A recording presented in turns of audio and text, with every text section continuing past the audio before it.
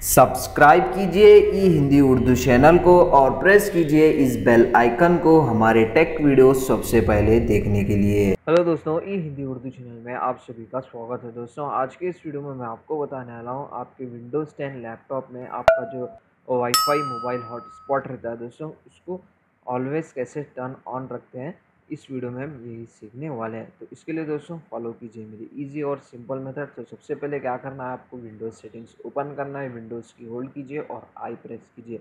इससे क्या होगा दोस्तों, आपकी विंडोज़ सेटिंग्स ओपन हो जाती है।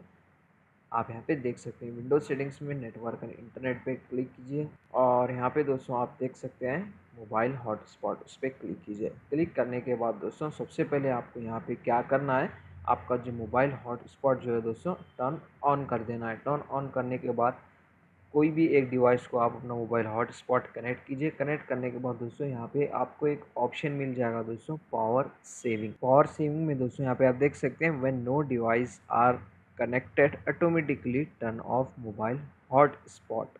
तो इससे क्या होगा दोस्तों, आपका कोई भी डिवाइस आपके लैपटॉप और मोबाइल हॉटस्पॉट से कनेक्ट नहीं रहेगा तो आपका मोबाइल हॉटस्पॉट भी जो है दोस्तों बंद हो जाएगा, यानी कि टर्न ऑफ हो जाएगा। अगर आप इसको ऑलवेज ऑन रखना चाह रहे हैं तो आप इसको जो है दोस्तों ये ऑप्शन को अगर डिसेबल करेंगे, आपका जो डिवाइस से जो है दोस्तों आपका लैपटॉप हॉटस्पॉट डिस्कनेक्ट भी करें तो आपका जो लैपटॉप हॉटस्पॉट है दोस्तों यानी कि मोबाइल हॉटस्पॉट वो ऑलवेज ऑन ही रहेगा।